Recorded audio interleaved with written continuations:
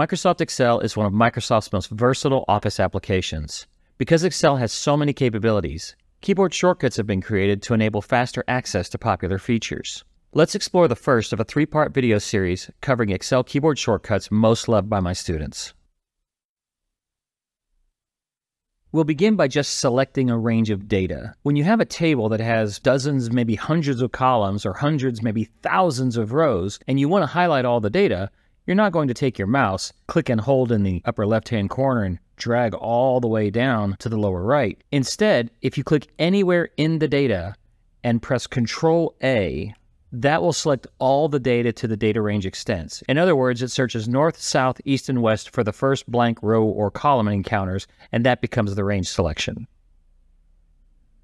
When navigating through data, it's often necessary to move to the very last row, column, or very first row or column. In a small table, this isn't terribly difficult because you can just use your arrow keys to move up and down to the first or last row or side to side to the first or last column. But in a larger table, say hundreds of thousands of rows, this will prove difficult. To quickly jump to the top, bottom, leftmost, or rightmost column in a table, hold down your Control key and use the up, down, left arrow keys. So in this example, if I hold down Control down arrow, I move to the total row.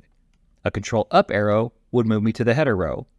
Control right arrow would move me to the total column, and Control left arrow would move me to the leftmost column of the table. If you have several tables, one right after the other, you can repeatedly press Control arrow to navigate to the bottom of one table, then the top of the next table, then the bottom of that table to the top of the next table, and then the bottom of that table, so on and so forth. When selecting data, if the data is in adjacent rows or columns, it's very easy to use your mouse to click and drag down, or click and drag to the side, or even diagonally. But if you're a fan of the keyboard, you can hold down your Shift key and repeatedly hit the down arrow key, the right arrow key. Of course, this works with the up arrow key and left arrow key as well. Now let's combine the quick navigation of Control with the selection of Shift. If I need to select a series of rows or series of columns from the beginning to the end of a range, holding down Control, of course, will take me to the bottom or top of a range. Holding down Shift will select, but if you do both Control and Shift, you can move to the end of a range and select simultaneously. If I were to press Control-Shift right arrow, I would select all of the data from the leftmost to the rightmost side of the table. If you have tables after tables, you could repeatedly hit the Shift-Control down arrow and select the next table to the next table to the next table. If you need to apply formatting to your cells, either number styles, font color changes, borders, shades, you can easily use the ribbon where many of those controls are located.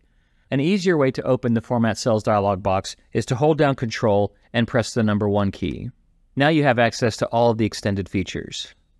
Understand that you need to use the number 1 key located at the top of the keyboard, not the number 1 key located on the number keypad.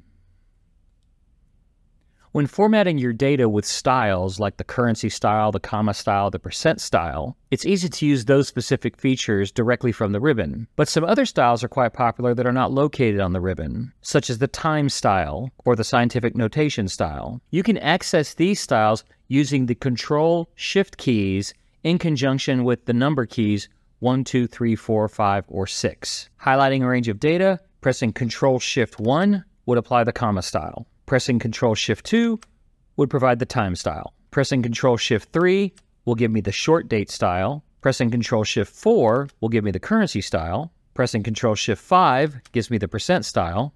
And finally, Control-Shift-6 gives me the scientific notation style.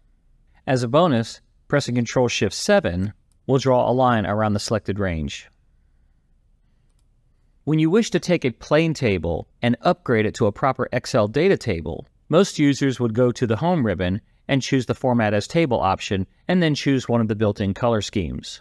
If you're not too particular with the color scheme that you receive, a faster way to perform this upgrade is to press Control-T on your keyboard.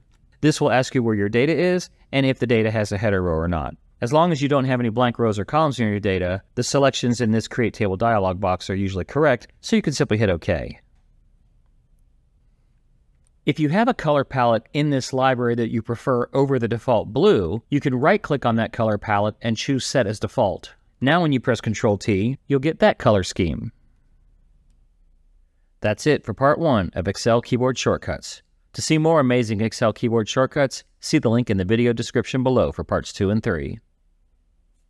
Thanks for watching, and remember, at BCTI, the learning never stops.